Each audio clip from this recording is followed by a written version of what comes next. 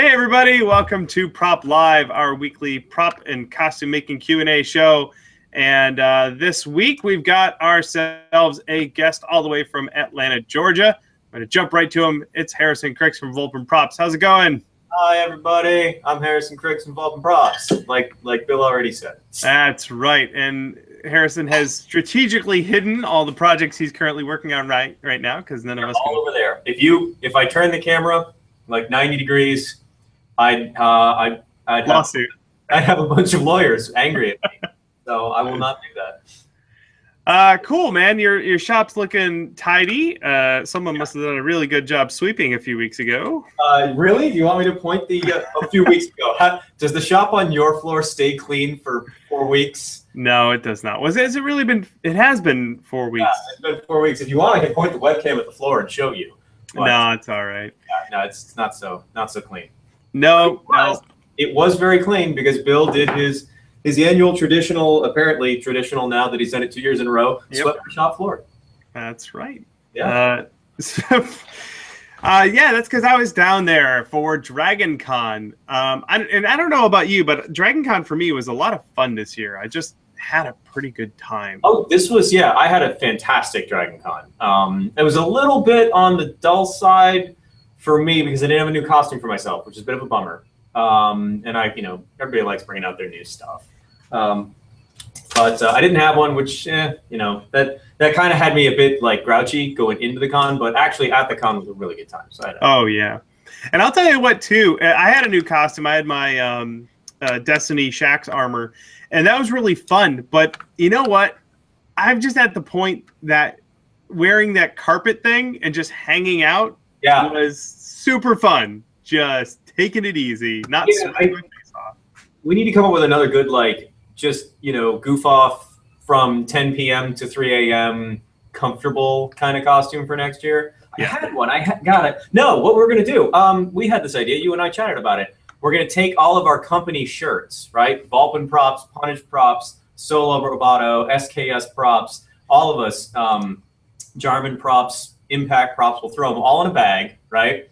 And then we each get to pull it out, and we each get to wear each other's shirt. We have to pretend to be that person for the rest of the night. This is a fantastic idea. I think so. Evil FX.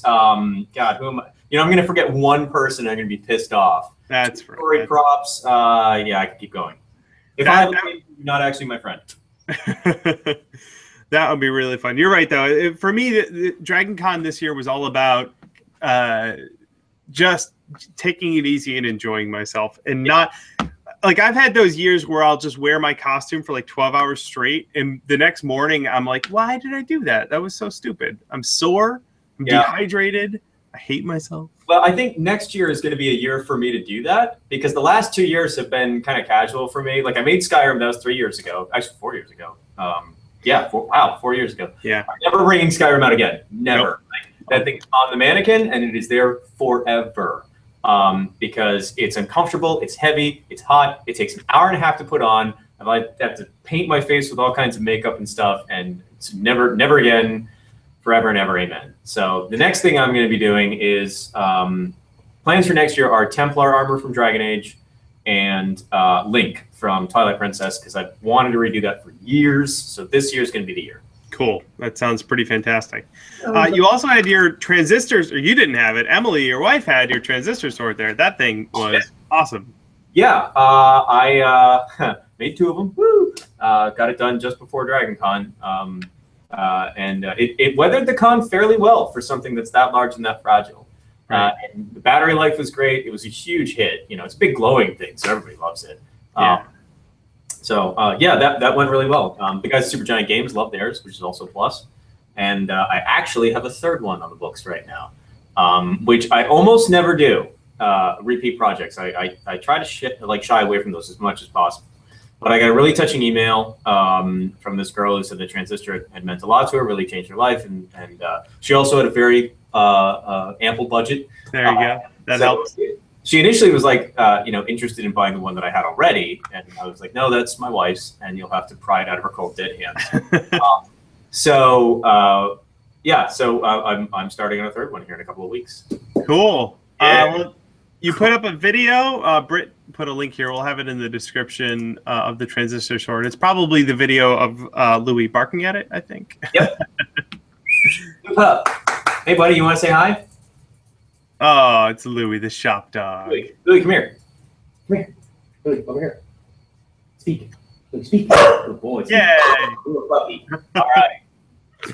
Screw you people with headphones. That's right. No, you can stop now. That's all we need. Cool. Well, that was awesome. I'm glad I got to check it out firsthand, and especially if people are. We'll do a little plug for you here. Over at volpinprops.com. What was that? I said, "Hey, my broken website." Yay! Hey, it's working. It functions. It needs a lot of updates. It's doing its thing. Mine does too. If folks are really interested in how Harrison's building all that stuff, you've got your blog with all of your, well, not all of your write-ups currently, but a lot of write-ups on there. And I'm missing about 7 right now. Yeah, but also your weathering and painting book is over there too. Which is totally worth it. Folks should go grab that. I think it is. I think it's one of the best painting books I've ever written. That's a fact. That is, yeah, that's a jacket quote right there. I think you do quote yourself in the book, don't you? Well, I think I did, yeah. And I'm not entirely certain, but I think that my quote of myself is a quote I stole from Adam Savage. I think it is, but my memory sucks, so I don't even know if I was properly quoting me, or if I was plagiarizing myself, plagiarizing someone else. The other thing, before we start taking questions here, the other thing I wanted to talk about is the old X-Carve machine, the CNC router that you used a lot on that Transistor sword, because I just put mine together. I will give you guys a little, whoa, see her vomit cam. There is my X-Carve right here. Yay! So it's rough, actually. It's gone through a lot, this machine. Yeah. The spoil board on it is spoiled. It's very cut up, very gouged. And I've learned a lot about CNC machining, a lot of what not to do. But I've finally gotten to the point where this thing will turn out consistent results. And so I'm really happy to have it here. Yeah, that's good. I'm going to have a video on mine up tomorrow, so folks can look forward to that. And then I'll be learning a lot on how to use mine, too. I have a piece here, the thing I did this morning and ruined, but it's a step in the right direction. Trying to see if I've got, oh yeah, here's some things that I've carved out. So this was the, these have all been primed already. This is the cross guard for the Transistor, which looks pretty simple if you just look at it from this direction. But if you kind of look down there, it's got this weird geometry where this curves up and then also back down at the sides. It's got these weird little cutouts here. So the CNC did a really good job of that. Also, this is a piece out of some tooling board that would be way too big to make on my lathe, and it's also hollow, which would be difficult. So the CNC spat this out really quickly. I've actually got 2 employees right now. One comes down every weekend, and then my other guy, Adam, comes in twice a week, and they're both really well versed in 3D modeling. So they spit out the models for me, and we cut them on the machine. That is mighty handy. Yeah. I'm really stoked about it too, because it's a lot of the tools that would have been more industrial level and industrial priced, you know, a decade or 2 ago, are now well within reach of serious hobbyists or young, or not young, but small business type people like us. Oh yeah, and sort of up and coming. I mean, that thing, it's not as though it's cheap. I think the ones that you and I got, we optioned out everything on it, and they come to around $1,500. Yeah.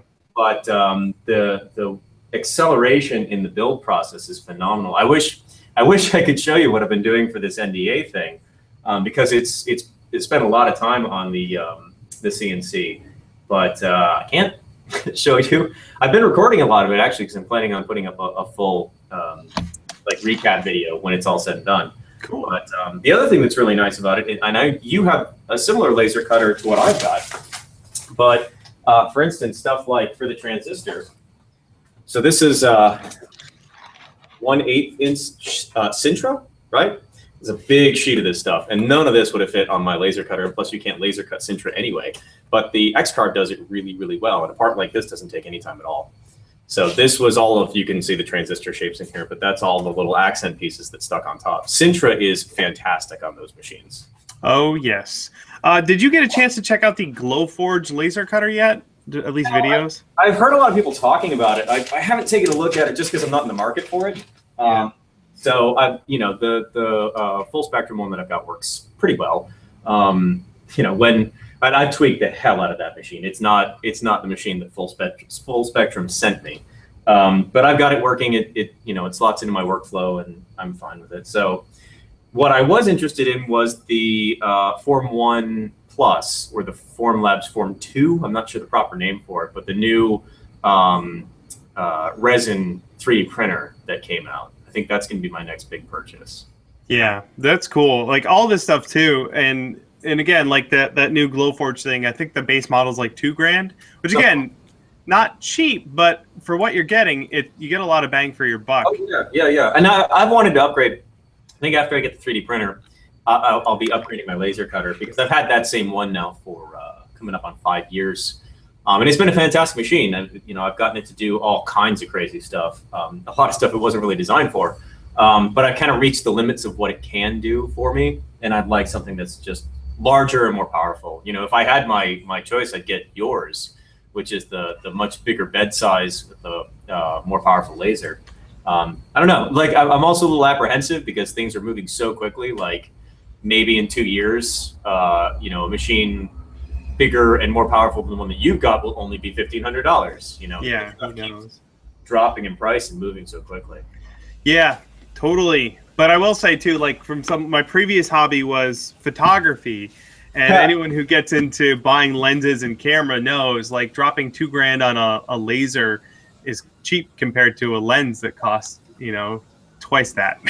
Well, I mean, you can always go bonkers, but you can also go budget too. Like, I've got my spray booth, which has a bunch of NDA stuff in it, so I can't show you. But I built that from scratch myself, and all the materials together all totaled about $2,200. And I could have just turnkey bought one. There's a company up in New Hampshire, I think, that sells kits, and that would have been like $4,800. So, this one does what I need. Same with the back former. It's what you absolutely need to get by. And I don't know if it's like that in photography as well, but there's two photographers I know really well. Dan Almsay, who photographs a lot of my stuff. He says one of his favorite Canon lenses is this, like, I think it's $112 35mm lens, and it's all plastic, and they're basically disposable. So he's like, it shoots great, and then when you screw it up, you throw it away and you buy another one. For sure. Cool. All right. How do you feel about taking some questions? How to make props? I feel fine. Great. Sure. Because we got a bunch of them. People sent us a whole crap ton earlier today. Cool. We're going to start with one from Kat.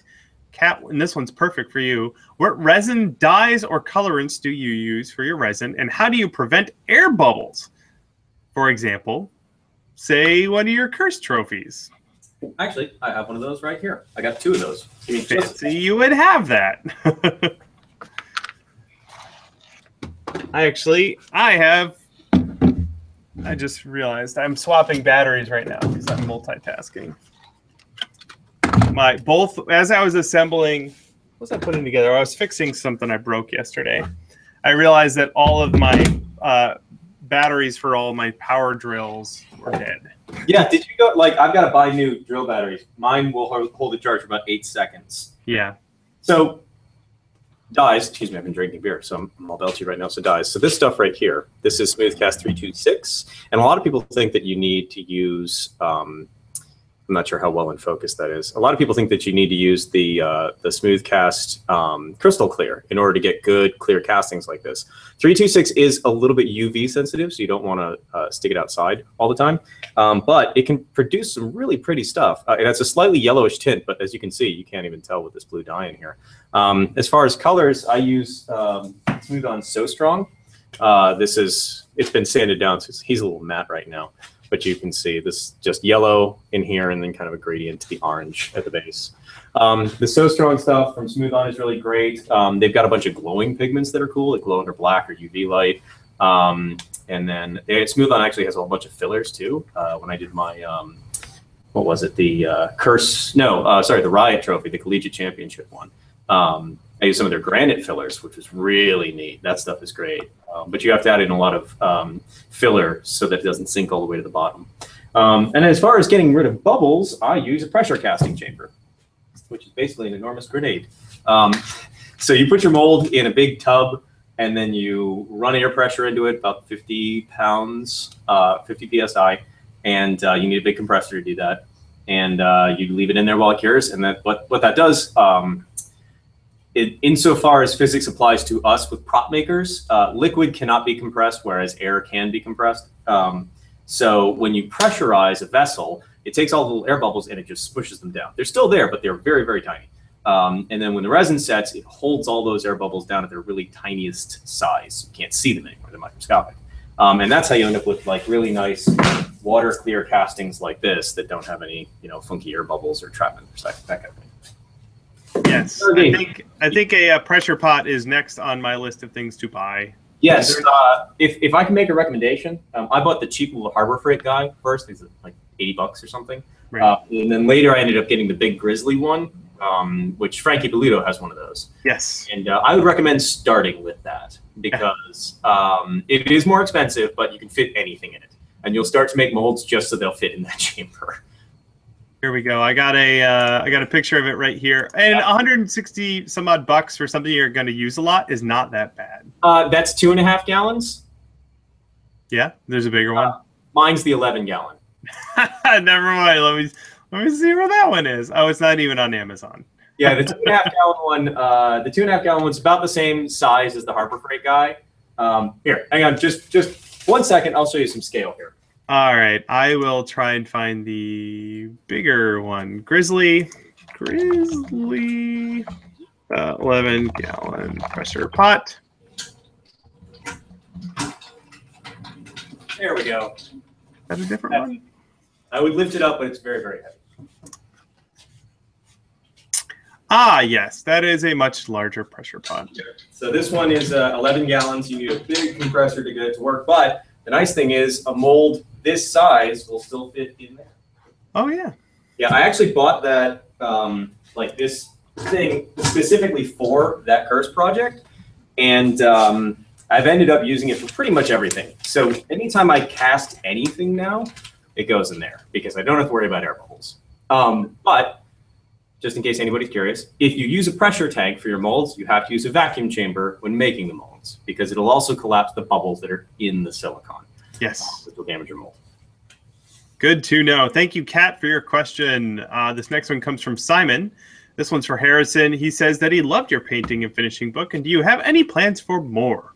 Yes, I've got a mold making book actually in the works. I've got like 15 pages of it written in my notebook, which is in here somewhere. I don't know where. And I am actually going to be taking an entire month off coming up soon. What? Yeah, the entire month of November, I am working on personal projects.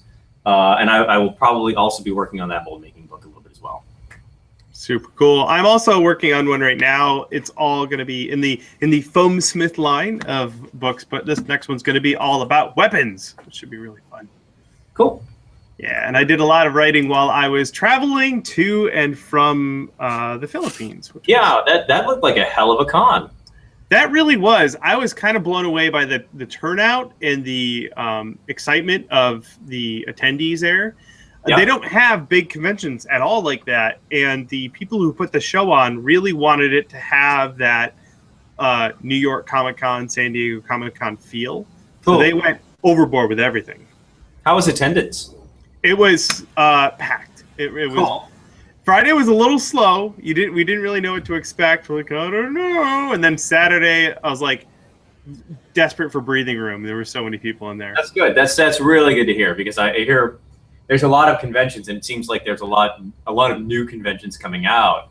And the problem is, you go to year one, there's nobody there, and you're like, ooh. Yeah. Well, I found out that the greater Metro Manila area has about 12 million people in it. Oh. So it's a small city. Yeah. So it turns out when people are looking for a bigger convention, because they normally just have like smaller anime conventions, they were ready to go. Cool. Alrighty, cool. Thank you for the question, Simon. This next one comes from Noah. He says, I made a foam helmet and I had to do it twice because I didn't allow for the material thickness the first time. It was too tight. This happens to the best of us, Noah. Yep. He says, what's a good way to factor this in for the future? That's a question for you. Yeah, I'll take that one. So when I'm building a helmet, I have a head form of my brother because I didn't want to put goo on my face. So I got a life cast of my twin brother. And if I need to worry about the sizing and fit on it, and I did this for my Destiny helmet, I will pad it out a little bit. I'll just wrap like paper, or cloth or squishy foam around the head to pad it out and give it a little bit of breathing room.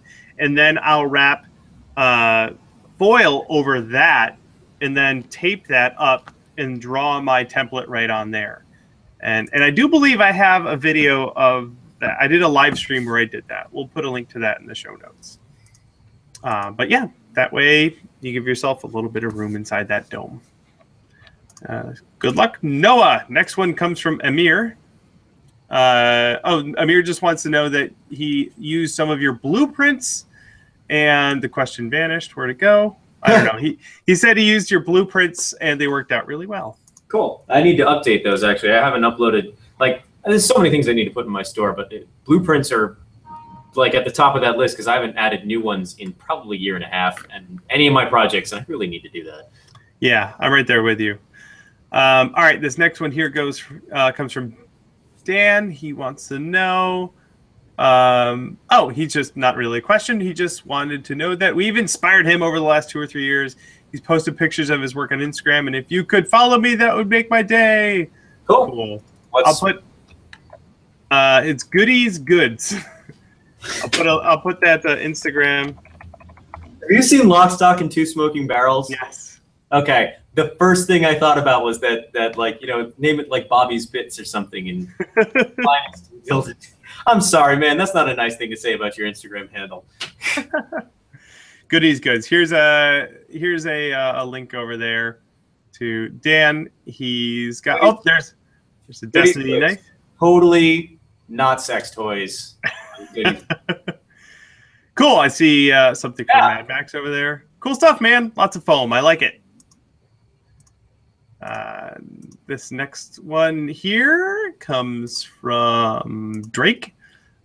He wants to know what primer you use and what paint gun and airbrush you use. Oh, okay. Well, I have 4 paint guns. I use 2 different types of primer depending upon what I'm trying to do, and I have 4 airbrushes depending upon what I'm trying to do. So give me just a second because I think visuals make things more interesting. Very good. That's what I learned, especially when I was hanging out in Frank's shop, how it's like, oh, what airbrush do you use? And Frank's like, I don't know, what day and hour is it? Once you go down that path, you end up with a collection of them. So there's, one of my guns is blown apart because I've been cleaning it. And let's get airbrushes. I got to move the iPod, so hang on 1 second. I know I have 3 airbrushes right now, and I have 2 or 3 more that I want to get. All right. Okay. So primer. So I do everything HVLP now. I very rarely use rattle cans. So once you get a spray booth, that kind of tends to happen. So the initial primer that I use is this. This is Evercoat Slick Sand. And I'm really fortunate that the movie industry has moved into Atlanta because I can get this now at the engineer guy that sells all my mold making stuff. This is a polyester-based primer. So it's very similar to Bondo in the way that it smells. And it's also very similar to polyester resin in the way that it's mixed. So you get a little thin vial of hardener. Man, that is really blown out. Let's try adjusting that. Okay.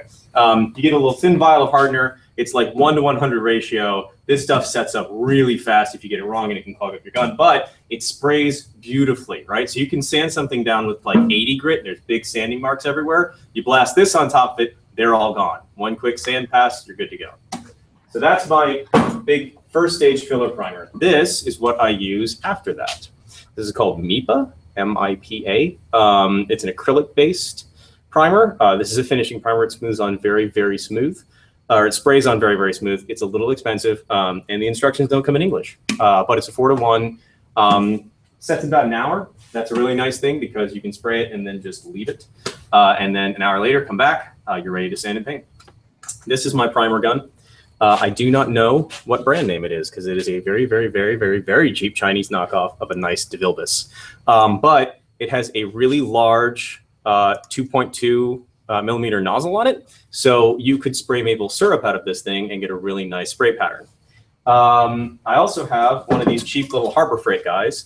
This has a 1.8 mil tip on it. You can get these on sale at Harbor Freight for about $12 to $15. They're actually not that bad of a gun. Spray pattern's a little dotted, but for primer, for finer primer like the Mipa, this actually works pretty well. And then this is an Iwata WS400. This is not my gun. This is my friend Josh's gun, but he doesn't have a spray booth and he paints here all the time. So he leaves this here. This is a $900 gun. Yeah. So Josh just leaves it here and I can use it whenever I want. And this thing is just like painting something with silk. Anything you put in it comes out of it beautifully. And every time I use it, I'm like, oh, that's why it's $900. This is a great base coating gun. The needle's 1.2. It's a little small for most clear coats, and which is why I use, and this guy's been blown apart. This is a DeVilbiss starting line HVLP. This is what I use for all of my clears, gloss and matte. This is actually pretty cheap, inexpensive little gun. It was about, I want to say like $120. You can get them on Amazon sometimes for $100. So this is what all my clear comes out of, and if I have anything that's a really heavy metallic, I spray with this. It's a 1.6 tip. I have a question. When you're doing catalyzed clears, once it's done, what do you do to make sure it never gets clogged? What do you mean? Like to clean it? Like what sort of solvents and brushes and all that? Okay, well, I've actually just gotten done cleaning my gun, so I've got all the brushes and solvents and all that kind of stuff over here. You know, there's standard airbrush cleaning stuff, this little key ring, all these little guys on it. You know, these little things come with every single one of those brushes. You know, I soak all the parts that don't, well, take the whole thing apart, take all the rubber O-rings off so they don't get destroyed. Soak all the pieces in lacquer thinner. Take scrub brush to everything, toothpicks to everything, tiny little brushes to everything. My clear coat guns, my color guns, I clean every time I use them. The primer guns can go months between cleanings because the nozzles are huge, the channels are huge. It doesn't really matter. You're going to be sanding the primer anyway. As far as cleaner is concerned, I just use a standard lacquer thinner with pretty much everything. That'll dilute urethane, acrylic, polyester, doesn't matter. I don't spray epoxy, but I know it works with epoxy as well. Cool. Yeah. And then as airbrushes were the last thing. So for base coating, I have my Badger 200NH, right? This is single action Badger. It works very much like a spray paint can. So you just press this button and paint comes out. There's no flow regulation. This has a really big tip on it. It's a 1.2. So a big spray pattern. You can spray metallics with this, which is really nice. The other piece I have here for base coating, this is a Thayer and Chandler from the late 80s. You can't get these anymore, but I really like it for small detail work. This has a 0.08 tip on it. I use this for base coating. I also have an Iwata Eclipse, which is pretty standard HPBCS. This is also another base coating gun. It has a smaller tip than the Badger, but it also is a dual action. So you can control paint flow as well. So if I need large gradients, I use that. And the very last is my little Cadillac that I've got here, my Iwata HPCH, which is my detail gun. One of these is about $450, and it is worth every single penny. This thing does beautiful gradients. It's really good at very fine work, very nice, tiny detail. It has a 0.06 mil tip on it, so it gets clogged very quickly with anything that's not very fine paint. There we go. This is great. I love it. I don't have to do any talking this episode. Yeah, that's a lot of friends of mine who have invited me on podcasts and stuff say that I tend to railroad things. So I apologize that you're not getting a word in edgewise. That's fantastic. I like talking about paint. Obviously, I wrote a book on it, so I have a lot of opinions about paint. Yes. Fantastic. Once again, folks, that book over on Volpinprops.com. Go pick that up. It's written right there. It's Volpin Props. There we go. This next one comes from Motive Props. He says, now that you have the 3 big tools, laser cutter, 3D printer, and X-Carver, what would you still buy them in the same order or switch it up? Oh, that's actually really interesting. Yeah, that's a good question. You do have a 3D printer. I don't yet. I do. What would I got the laser for, you know what? The laser for me was the best first one to get because I build stuff like that anyway, where I cut out 2-dimensional layers and then glue them together. The laser just kind of replaced a lot of what my scroll saw usually does. Yeah, you replaced a lot of what my bandsaw did. Yeah, bandsaw and scroll saw. So the laser, I think, would still be my first choice. But I'll tell you what, I got a feeling once I start using that X-Carve more and more, I'm probably going to... it really depends. They're all so specific and versatile. I would say that a laser cutter, since it's just an X and Y, provides you with a really good introduction for stuff that is eventually going to have a Z-axis to it. And I think that if I were to recommend, and I don't have a 3D printer, but if I were to recommend it to somebody, I would say that the CNC mill should come last in that sequence.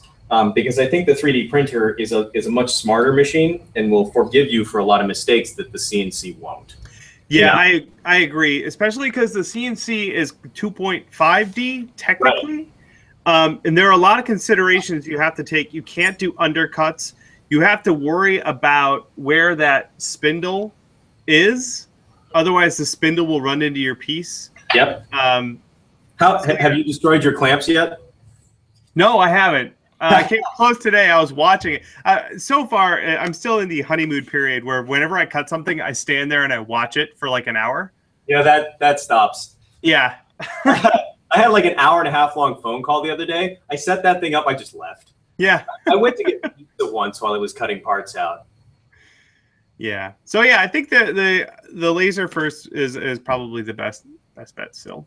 And that's why I did. And that's why I bought mine about a year ago. Yeah, I would say the laser is a good introductory thing because it teaches you exactly. I'm sorry, I'm doing work. I'm compulsive. So I'm reassembling my paint gun. But the laser teaches you a lot about computer control cutting. Yes. Cool. Thank you, Motive Props, for the question. Yeah, that's a really good question. Oh yeah, totally. Next one comes from Garrick.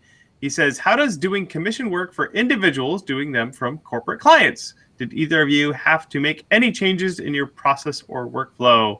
Absolutely. He's in the middle of lining up his first corporate commission, and he's looking for words of wisdom.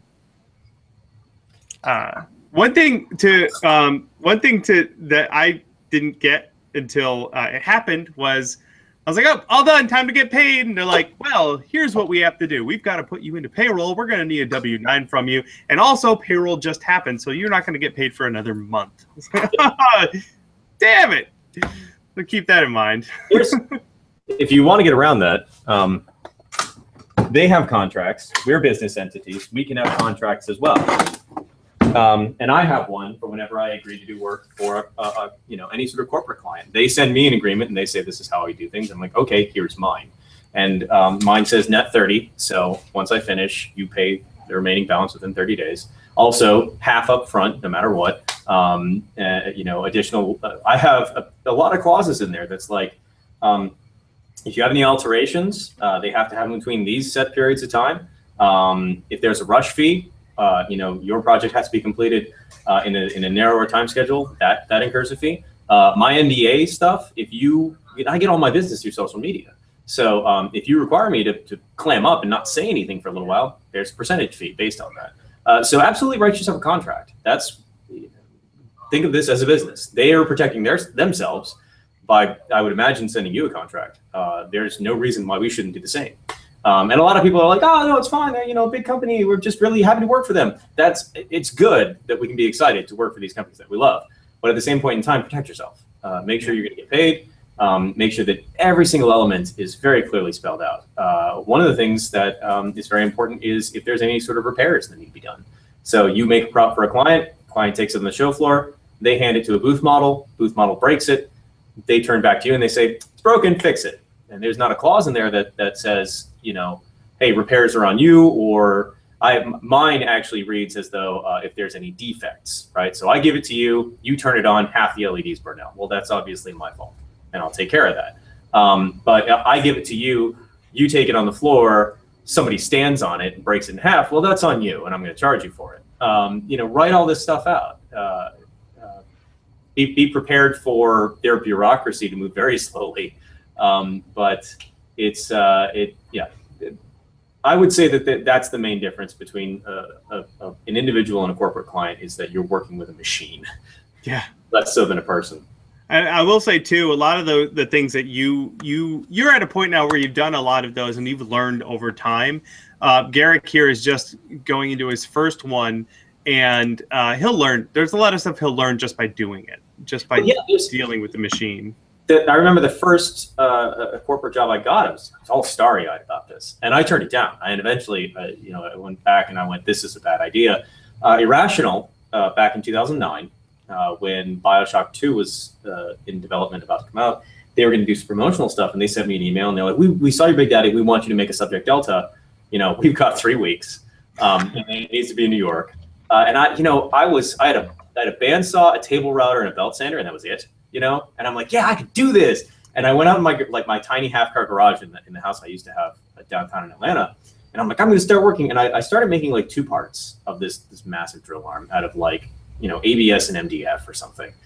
And I got, you know, at the end of the night, it was, you know, I put 4 hours into it, and then I had like this tiny little puck. I actually still have it. It's somewhere in my scrap bin because I haven't thrown it away. This tiny little puck with this tiny little hose fitting out of it, and I went, I cannot do this in 3 weeks.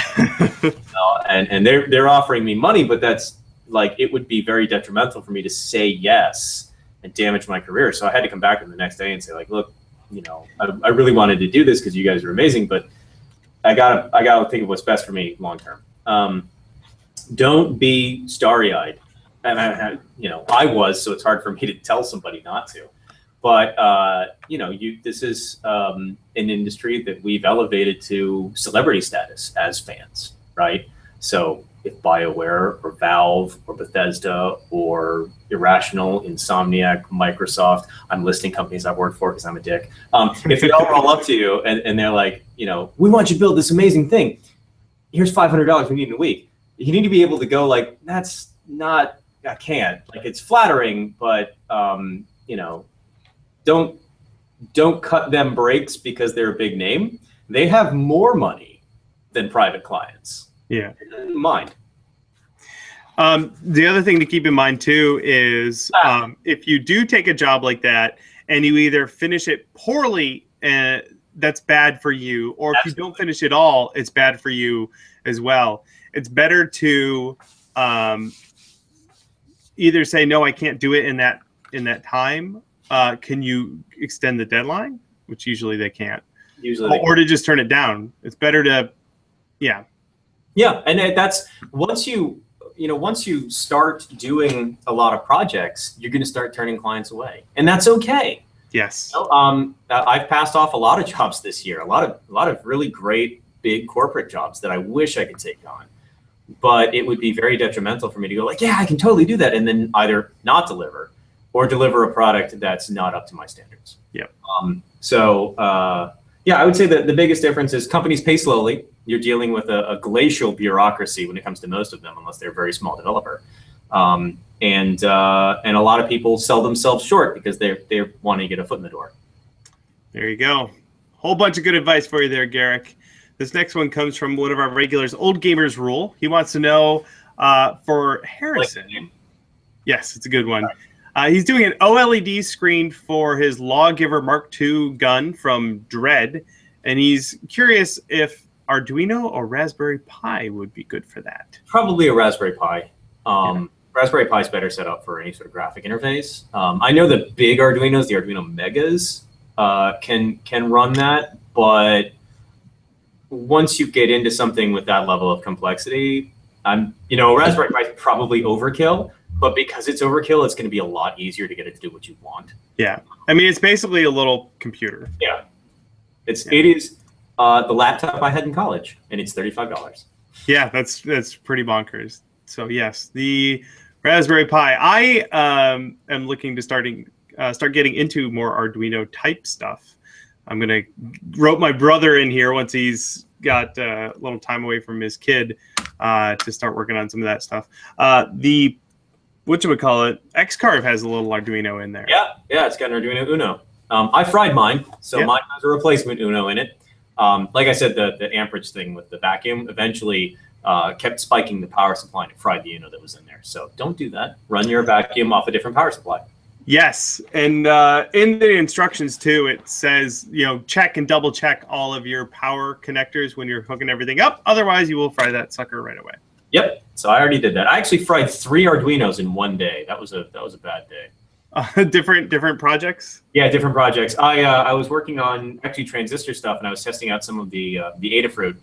By the way, everybody, Adafruit sponsored that project. They were really awesome. So if you need any electronic stuff, specifically Raspberry Pi, Arduino, or their really cool little NeoPixels, the RGB programmable ones, go to Adafruit, please, because they're awesome. So Adafruit sent me some NeoPixels to try out and some Arduinos. And I hooked up my power supply, which is back there on the bench behind me. And I was flip-flopping between 2 different projects I was working on, the Amiga ARM for the guys at 3D Realms, and then the Transistor for Supergiant Games. And the Transistor operates at 5 volts, and Amiga operates at 12. And I just kept going back and forth and back and forth. And one time I plugged up the Arduino guts, and I fed it 12 volts, and it just went So, and then I took that Arduino out, and I'm like, God, I can't believe I did that. Soldered up header pins to a new one, put the new one in. I'm like, all right, click, boom, immediately. I didn't bother to check the voltage or anything, just tried the second one right on top of it. So I went, son of a... Yeah. And then I had to find the one Radio Shack in town that still had an Uno in stock so I could beta test the code that I had. So that was a crap day. This one just popped up from Foosro Dave. He wants to know if you guys name your tools, and if so, what are they? And I do, and I need a name for that X-Carve. I got to come up with something. Mine is named Carvis. Carvis, that's great. Carvis. My laser cutter is named Linus because he cuts lines. He does, that's right. Actually, I still haven't named my laser cutter. My laser cutter, which, by the way, is back at Full Spectrum right now getting looked at because I couldn't fix it. Nice. Let's see. I can go down the list. So the laser cutter's name is Linus. My vacuum former is Megamaid. My compressor is Booker DeWalt. My welder is named Hobart. My spray booth is named Bender. My rotocasting machine is called RoboBear. Klaus is my milling machine. My scroll saw is Adam. My disc sander is Scruffy. Sorry, my belt sander is Scruffy. My disc sander is Disco Stick. Right, my drill press is named Wrong Way because the RPM counter only works when it's in reverse. My lathe is called the Turninator. My bandsaw is called Foxy Tan. And my big lathe over there is named Sheldon. Very nice. I need more names for all my stuff. I only have, what is it? Oh, my drill press is called the Bungholer. That's good. And the oscillating spindle sander is called the Spinatrator. Oh, there's something deeply wrong about that name. By the way, speaking of, as an aside, how do you like that thing? I've always wanted to get one. The spindle sander is awesome. I love that thing. Yeah. It's great. Like if I got to clean up the inside of this thing here, where's my camera? Just drop it on there and go, done. Yep. And then I have a big green bandsaw that I call Jabba the Cut. Yeah, Jabba the Cut is a good name. It's a good one. I have a bunch of random like hand tools that are named. Not all of them, but some. Like I've got a 4.5 foot long breaker bar named Bertha, and I've got my grandfather's Craftsman drill that was made in like 1912 or 1919 or something like that. It's named Sparky because the brushes have never been replaced. Whenever you turn it on, it's just sparks flying everywhere. It's very terrifying, actually. Great. This is basically what happens when you work alone in your shop for like years. You invent friends. All right, another one here. Oh, that was from Fuzero Dave. This one's from Lee. On a typical foam EVA foam armor build, how much time should I allow for painting, sealing, and strapping? I know it varies based on size and everything, but I'm looking for a general or average number. I'm behind schedule, and I want to make sure I have enough time for that part of the costume. Lee, you're screwed. Behind schedule on a costume? No way. Yeah, that's really, without knowing the costume, it's hard to tell.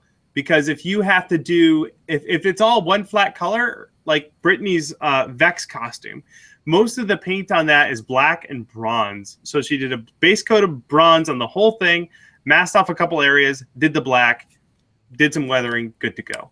Shax has 3 colors, 3 or 4 colors. That took me 3 or 4 days. If you have anything that requires a lot of masking, you have to wait for the paint to dry before you can mask it, and that's going to increase your time. So just kind of, I don't know, you kind of got to eyeball it, or start making what's the word? Start making compromises now. Use less.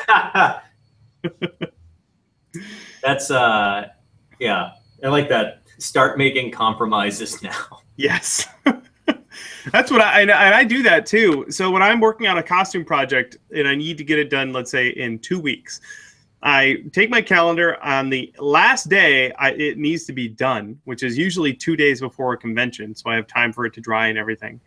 I say done on my calendar. And then I work backwards from there. And I say, if that's when it needs to be done, this is when I need to be painting, because I know it may take 3 or 4 days to paint. And I go backwards until the current day. And then I can start figuring that out, so that 2 or 3 days into the build, if I'm behind schedule, I know then. And I know that I need to start making compromises if I have a prayer of getting it done. That's what I really like about this when I'm painting. Obviously, you can't do this with foam, but you know, the acrylic and the polyester primer, HVLP, or 2-part urethanes, like you paint primer, 40 minutes later it's dry and it's cured, you can sand it. And then you do base coat, 1 hour later, it's ready for clear. So, or you can do airbrush weathering, and then, you know, it's ready for clear immediately. So I can go from a raw part to primed, base coated, clear coated in a day. Yeah. And back when in the ye old rattle can days, you know, that's a 3 and 4 day thing. So switching over to HVLP, really expensive, totally worth it. Yes. There you go, Lee. Good luck. Let me know next week how it turns out. Here we go. This is cool. This one's from Neil. He wants to know how to do the glowing effect for visors and helmets like you see in most sci-fi gadgets. I'm gonna guess something like a Mass Effect visor where they've got like digital readouts and everything. Yeah, the etching. Yeah. Well, either having a laser cutter, which would be very nice, so you can etch into a panel. But if you've got something with a compound curve to it, so that's for instance, a dome instead of like a visor. That's a little bit more difficult to etch into something like that. So I found that cutting translucent vinyl, you can actually get a sign shop to do that for you, which I did with the Transistor. And you can run that down there, and when edge lit, that will catch more light than all the clear stuff. So translucent vinyl is really great for that kind of thing. So it's just like a clear matte kind of looking vinyl. Yeah, it's well, I've got a scrap over there if you want to see it. But it's it basically looks kind of silvery, but when you peel it off, it's translucent, so you can see light through it, but you can't see perfectly through it. So it's got little flecks of metallic in it that catch more light that come through. Yeah. So yeah, so you could, the way to go. You could put that on your visor and then edge light it with some LEDs, and it'll look really neat. Cool, Neil. There's some things for you to try. Let's see. This next one comes from Jay Cosplay, and he wants to know, he's in the process of building a new workshop, and he's wondering if there's anything either of us would recommend I could fit or install now that you would include if you were building yours from scratch. So if you were, we actually, I think, talked about this a bit when I was down there. So if you had a completely empty space and you could fit anything in there before all of your crap showed up, what would you add? Yeah, drop lines for power for sure, because back there on those benches, I've got retracting cables that ratchet out, and they have a power line in them, but there's nothing on my tables. So whenever I run power up to the tables, I have a cord going across the floor, which is a pain. What I would have liked to have done is to go up the wall, across, down to the drop ceiling, and have a ratcheting cord up there. I can still do that. I just don't have the time. So easily accessible power. And then if you use air tools as often as I do, easily accessible air. I would love to have an airdrop line like right here in the middle of the room, because my compressor is way over there in the corner, which is good for my spray booth, but bad for anything over here. So if I need to like dust off my CNC or dust out the laser cutter or basically drag it over there, I have to unreel the entire hose. And then there's a hose snaking across the ground that you can trip on. So ceiling mounted air and electricity, totally. Also, your friend Mark, the Wood Whisperer, has like the most gorgeous dust collection system I've ever seen. Yes. And you've got the lines running everywhere, blast gates and stuff like that. Mine's hacked together. You might be able to see it down there. Each one of my tools has dust collection on them, but it's really hokey. So what I'd like to have is one of those big, tall dust collectors way off in a corner, and a bunch of routed, pipes and stuff everywhere to get nice, large volume dust collection. Yes, I definitely would too. I have a big dust collector right there, but it only really has the 2 hoses running off of it, and then it's split over there, and it's hacked together. It's really kind of janky. The other thing I would do this is specific to my needs, but I would have more consistent lighting. My ceiling, like I'm touching the ceiling right now. It's really low ceilings here. I would love to have higher ceilings. I would have more consistent lighting for shooting video. And a floor that I could roll a tripod around. Not this floor, like this house was built in the 1920s, and if you look at the walls, the creepy wall over there, it's that old. This floor right here is all not even, and that must have been poured later because it's smoother. It'd be great if it was all smooth and I could roll a tripod around for shooting video. Well, I have a lot of space here, and I did start a lot of this from scratch, so that's nice. I was actually able to rewire a fair bit, so I put in 2 220 lines on that wall to run my mill and lathe with, and I put in a transformer over here on this wall for my vacuum forming machine. So I was able to set that up. I was able to cut holes in the ceiling for ventilation for my laser cutter and my spray booth, which are both really nice. But yeah, having a little bit more time to really plot things out. Like when I was first moving in here, Emily and I sat down. We built out my place in Google SketchUp. We're like, everything's going to go in these places, and it's going to be great. And it did not end up that way. No. I have this weird sort of mishmash of shelving right now. So like over there in that corner, which I can show you because I don't have any NDA stuff over there. So that direction, that's where I keep all of my molds, my master sculpts, and then random shipping and receiving stuff, and all of my hardware. So screws, nuts, bolts, molds, they're all in that area. But for some reason, I decided it would be a really good idea to put all of my random like materials and stuff here. So that's like Sintra and styrene and ABS and electronic and wire and random plastic. So that's all there. And then like down underneath here on that one, I've got tooling board on one side and wooden stuff on the other. And then over on that one, I'm going to point that at the ground so nobody sees what's on the table. Over on that one, I've got like metal pipes and more wood and Sintra. And then I can't show you the one further that direction, but it's all my like PVC pipe and what the hell else do I have over there? I've got more tooling foam, and it would have been nice to have a little bit more centralized and planned out idea of where shit goes. But this was all kind of bootstrapped, so it was. Yeah. I moved in here, and then I'm like, oh, I need another shelf. I guess I'll put it there, and I need another shelf, so it'll go there. And what I wish I would have done is made really big, like custom, take 4 4x4s and make 2 foot by 4 foot really tall shelves to go all the way to the ceiling, and build out way more storage than I needed, so I could grow into that instead of just kind of keep, adding a shelf wherever the hell I can cram one. Yeah, I feel like if I wanted to, like, because we're looking into buying a house and moving into a new space soon, and I have these lofty dreams of turning it into the perfect shop space. But I knew as soon as I get there, I'm gonna be like, well, I need to make something tomorrow. So just put that wherever, and we'll get working. I feel like I would need 6 solid months of nothing but building out a shop to make this dream space. I had like 2 weeks downtime. Yeah. to pack and move. And I still had orders coming in. This was actually back when I sold a lot more kits than I do now. And I was midway into my my Planet Express ship project. And so I was just I was like, well, I need to like do this and do that. So the very first thing I like move over here and get the resin set up, right? You know, get the workbench, get my resin, and then like so I can slosh cast these things. And it was this like I would come in and I would work on setting up half of the shop for half of the day, and then the rest of the day I'd be building stuff. So I never got the time to sit down. Oh, that's the other thing I would like. A wall that's nothing but pegboard. Like just because I ran out of pegboard. I bought these steel. By the way, if anybody thinks that buying steel pegboard is cooler or more interesting, it's crap. Okay, don't do that. Just buy the wooden stuff. Because I bought all these. I'm going to show you guys because it's my folly. You can learn from me. So up there, it's all my steel pegboard, right, with all of my clamps and stuff like that. But the problem is, whenever you pull something off, these are so like loose, like the holes and stuff, that when you try and pull anything off, that happens every freaking time. So steel pegboard is crap. Just buy the wooden stuff. Don't do what I did. There you go. Advice from a professional, everybody. Yeah, don't do what I did. That's kind of my mantra, actually. Yeah. So far as making props is concerned.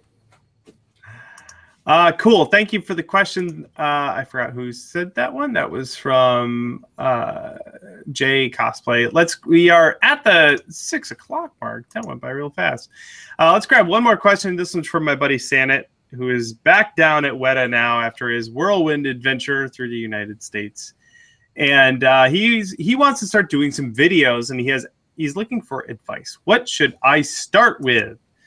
I think if you're going to go the Volpin Props model, you just make a video of your portal gun that's 20 seconds long. Oh, fuck off. With no talking in it. Pissed off about that still. And in that one video will have more views. Look, just because that has 6 million views, all right, it took me one take and 18 seconds to make, all right? You don't need to be salty about it, okay? No. I would say for shooting video, audio is more important than video. Getting a good, you can get a handheld recorder. I have just a little Tascam DR05. It's like a $100 audio recorder. I put a lavalier mic on it, but that's not necessary so long as you get that thing near your face. Record the audio with that and the video with anything else. People will let poor video quality slide so long as they can understand what you're saying.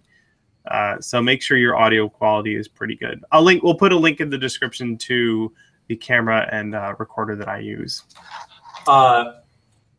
Make your intro less than 3 seconds. Yes. God's sake. Okay, less than 3 second intro, and don't hold on any one cut. Like if you're doing a recap or something like that, don't hold on any one thing for like more than 10 seconds, or people are just going to be bored. Yeah. So I have a GoPro, an old GoPro Hero 2 that I like, and then I've got a Nikon D3100 that I shoot with in the shop sometimes. I do higher production stuff, okay? I don't only make crappy portal guns. And actually, some of my other videos have done very well that I've spent a lot of time editing. Yes. Thank you very much. And then some of my videos that I spent a lot of time editing, no one gives a shit. So No. That's always fun. I'm like, okay, yeah, this is going to be great. This is going to be way better than that 38-second portal gun crap. Nobody cares. No one cares. I'm glad you pointed that out. I used to have an intro on my videos, and now all my videos start with, "Hey, it's Bill. Look at what I did." Yeah. I think people are more interested in the end of it anyway. I've got like 9 videos in progress. All right. One of them that is actually ready to publish, and I have no idea why I haven't put it up there, is a full walkthrough of the holophoner. I'm like, hey, here's the holophoner. Here's what it does. Here's how you put batteries in it. Isn't this cool? And I've never published it, and I have no idea why. All right. Well, Santa, good luck. You got a lot of work ahead of you. Video ain't easy, but the best thing to do is just start doing it. Then you learn. That's true. I mean, I think of it as kind of similar to the webcomics model, right? Yeah. Consistent updates, and I don't follow consistent updates. YouTube isn't my channel. You know, I don't spend a lot of time on YouTube. I just throw stuff up there for whenever. I don't care. It's not a thing I'm actively pursuing. Not like Bill, who actually pursues YouTube. So I'm the wrong person to answer this question. But you know, you'll stop reading a webcomic if they go if they miss 3 updates. You're like, oh, you know, school's really hard, and I got a lot of family stuff. You stop paying attention. But yeah, consistent quality, you know, interesting materials is the key to any social media, really. Consistency is definitely the key. I'm checking here. I'm just curious to see how many views. 10,000 views for Louis troubleshooting the transistor. Yeah, that's pretty good, I thought Louis. that was. You know what? I think for a little iPhone thing of Louis barking at the transistor, not bad. 10,000, pretty good. Great job. That's about all the time we've got, everyone. There were a lot of questions. We didn't get to them all, but thank you everyone who threw them our way. Lots of really great questions. You guys are great.